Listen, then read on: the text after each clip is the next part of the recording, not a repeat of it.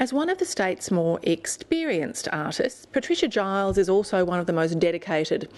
In the past, she's gone to extremes to portray her passion for the Tasmanian wilderness, spending hours sitting in the snow or trekking through rugged terrain to find the most inspiring spot of isolated wilderness.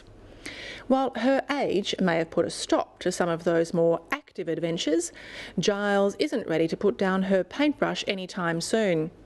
As Tamara Glumac reports, the artist is now inspired by the sketches from some of those wilderness treks and the memories.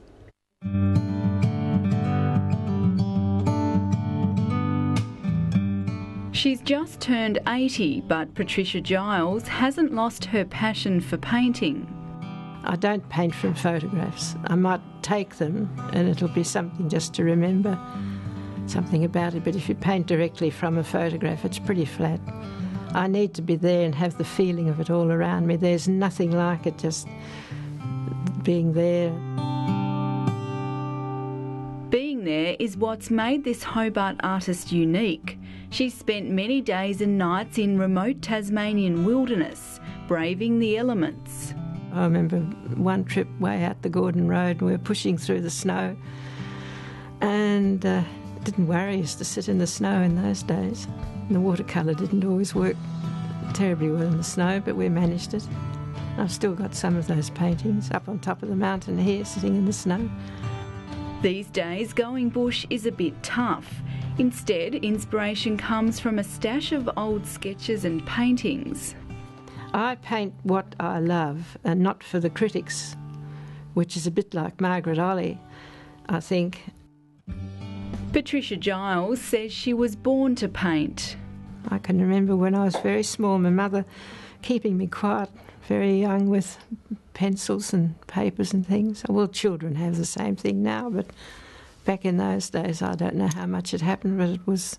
And I used to collect pretty things to put on my little box that I had and make arrangements, and I think that was the beginning. What followed was a career spanning decades. She's won the City of Hobart Art Prize, Tasmanian Museum and Art Gallery Awards, and had more than 30 exhibitions across Australia.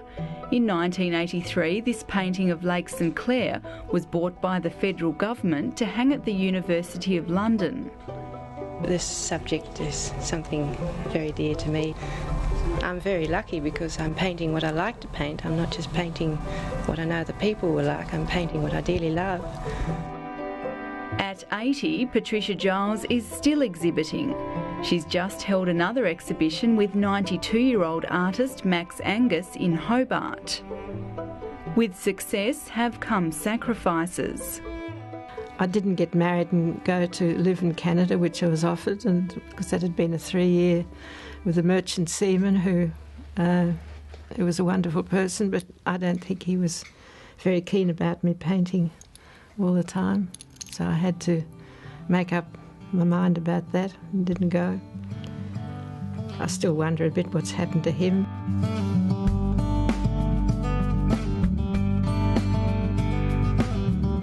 Patricia Giles still paints in the studio her father built in 1975, the year she became a full-time artist. She opened Hobart's first art gallery in Collins Street in 1960. A lot of people could exhibit with us, a lot of people came to see us. One of the marvellous things, we were right next to one of the first little espresso coffee places, and I drank too much coffee all through the day. People would come in to see me and bring their cup of coffee, and I would have had mine there too. Both coffee and art have come a long way since.